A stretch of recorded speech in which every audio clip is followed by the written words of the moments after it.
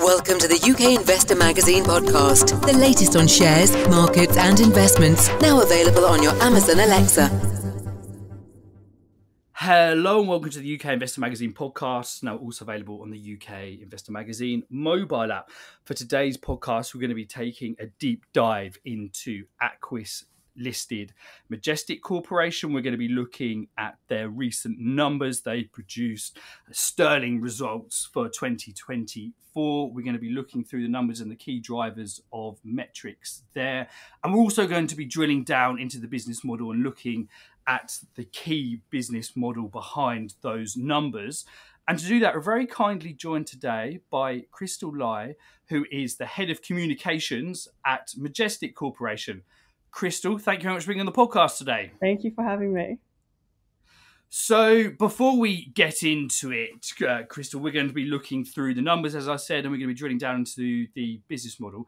First of all, could you give us a brief introduction, first of all, to yourself, as well as Majestic Corporation, please? So my name's Krystal. I'm the head of communications at Majestic Corporation. And Majestic Corporation is a recycling company that was founded in 2018 and listed on the Aquis Stock Exchange in 2022. And what our recycling company does is effectively help enable today's circular economy. Now, what I mean by that is that all of the devices, equipment, infrastructure, gadgets that power our everyday lives and society, I'm talking critical components like semiconductor chips, printed circuit boards, batteries. They require a very sophisticated supply chain and materials in order to be brought to life. Now, that material can be sourced in two ways. One is through traditional mining, and the other is through recycling, which is using what already exists in our world through discarded end-of-life products, extracting that material, processing it, and then re-injecting it back into our supply chain. And that's where Majestic comes in.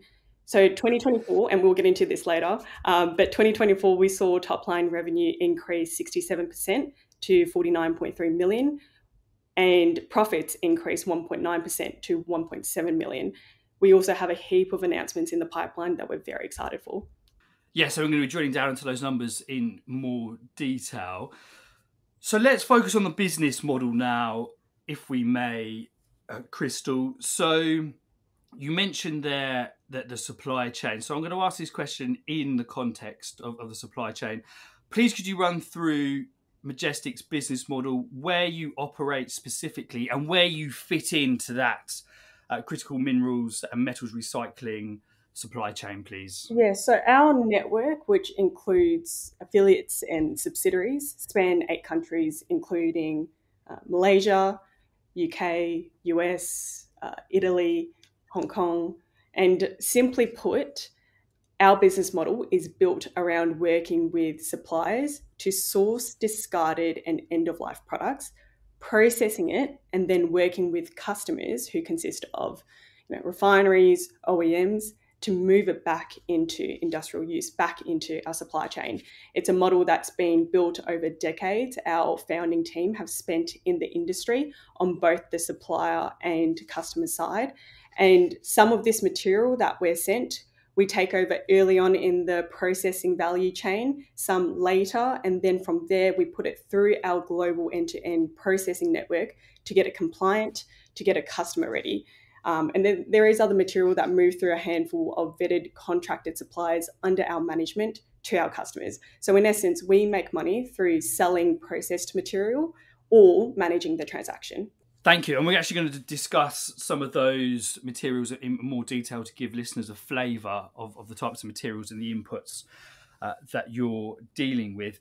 But before we do that, Krystal, can we look at the opportunity? Because I think this would be good for listeners to set the scene in terms of the market that Majestic are operating. How big is the opportunity in recycling waste, e-waste, renewable waste, chipboards, in numbers, if you have any numbers there? How's that set to develop over time? And why is it so important that the world starts to increase the volume of waste that they recycle each year at this point in time? Yeah, Jonathan, it's massive. The global opportunity in recoverable materials is huge. Every year, tens of millions of tons of high value metal waste. I'm talking industrial equipment, electronics, appliances are discarded. In 2022, it was 62 million tons of this sort of material reaching our global waste streams, and this number is expected to reach 82 million tonnes by 2030. The sad reality is only a fraction of it is properly recovered and reused. The thing is, though, for many businesses and all economies, it's not just a sustainability problem, it's also about resource security and protecting our supply chains, especially in a increasingly nationalist world. So where Majestic fits in this opportunity landscape is we're on track to recycle 100,000 tonnes per year by 2030, making us a key node in how metal flows in the global economy.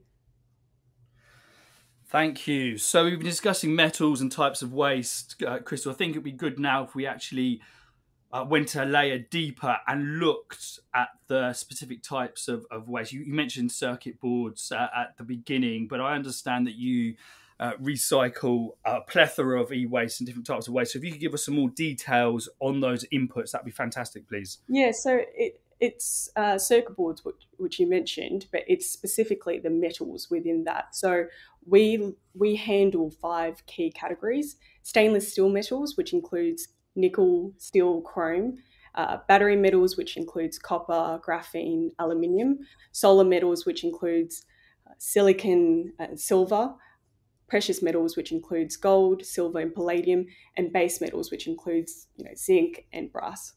Now let's drill down into the numbers, Krystal, because you put out full year results very recently. They were very strong. As you mentioned at the beginning, 67% increase in revenue. What was the key driver behind that? Yeah, so in 2024, revenue increased 67% to 49.3 million because we expanded into the solar and battery segments where demand has continued to grow. We also expanded partnerships with suppliers, increasing our trade volumes. One notable supplier being a UK recycler, Telecycle, which Majestic has now formally acquired. That trade volume contributed to 2024's growth, and going forward, it'll become Majestic's revenue as well. Perfect, thank you. So looking at the numbers here, looking at the results that you recently put out, we saw a very big jump in revenue, 67% increase. But looking at the profit before tax, we saw a more modest increase of 1.9%. What's at play there? What's happening, and how do you see this developing over time in terms of that revenue filtering down to the bottom line? 2024's profits rose 1.9% to just over 1 million, and this was expected. We made deliberate investments into new segments, which I mentioned earlier, and it came with costs from procurement to marketing to operations. We also made a strategic acquisition, like I mentioned, and we're also heavily investing in R&D on proprietary processing solutions to extract more value from the same material inputs, which will really just help our future bottom line. It's important to note that our profits have still increased despite these numerous investments. So our expectation is that these moves will bode very well into the future. So very much building a base for future growth in 2024 with those investments. Yeah, exactly. So one of the interesting things that I've noted and you've mentioned today is Majestic is expanding heavily in the UK. You made the acquisition of Telecycle. You very recently put out an announcement for plans for a new facility in Wrexham. From my understanding, that's going to be a 50,000 square foot facility compared to the 4,000 square foot facility you have at the moment. So that's a massively bigger facility there. So you're really allocating resources to the UK. Why do you see the UK as such an attractive market? So the UK offers a powerful mix of scale, regulation, and momentum. Its metal recycling industry is worth nearly 40 billion, and it's expected to grow exponentially in the coming years. That growth is being driven by variables like growing EV adoption, tightening recycling regulations, and pressure to secure and protect domestic critical metals at a time where, not many people know this, but the UK has no significant local mining base. And so government programs are backing infrastructures to keep that material in the country, not exported. So for us, this is a high alignment market with long-term policy and commercial tailwinds. Thank you. And you mentioned, Krystal, that you have a number of exciting announcements coming up, and I'm sure we'll have you back on the podcast before long to discuss those. But to finish off now, for investors that are potentially looking at Majestic, what would you say, in summary, are the biggest opportunities for Majestic in the year ahead? Yeah, so we do have a heap of exciting announcements in the pipeline, and I can't reveal too much at the moment. When I can, I'll be back here. But we have just announced the planned launch of a new 50,000 square foot facility in Wales. Just for some perspective, we've been able to achieve our progress in the European markets with a 4,000 square foot one. So this move will just dramatically increase the amount of waste we can handle, getting us closer to that 100,000 tonnes per year target by 2030 and cementing ourselves as that critical node in the European and global markets. Thank you. Thank you very much, Krystal. And just as a note to listeners, do check out the notes to this podcast because there'll be a link through to Majestic Corporation's website. Do check it out. You'll get a flavour for the company and what they're doing. So, Krystal, thank you very much for being on the podcast today. No, thank you for having me, Jonathan. And thank you very much to everyone for listening. Thank you. We hope you enjoyed listening to the UK Investor Magazine podcast. Please do share the podcast, and we really value any reviews and comments you leave us in your chosen podcast player.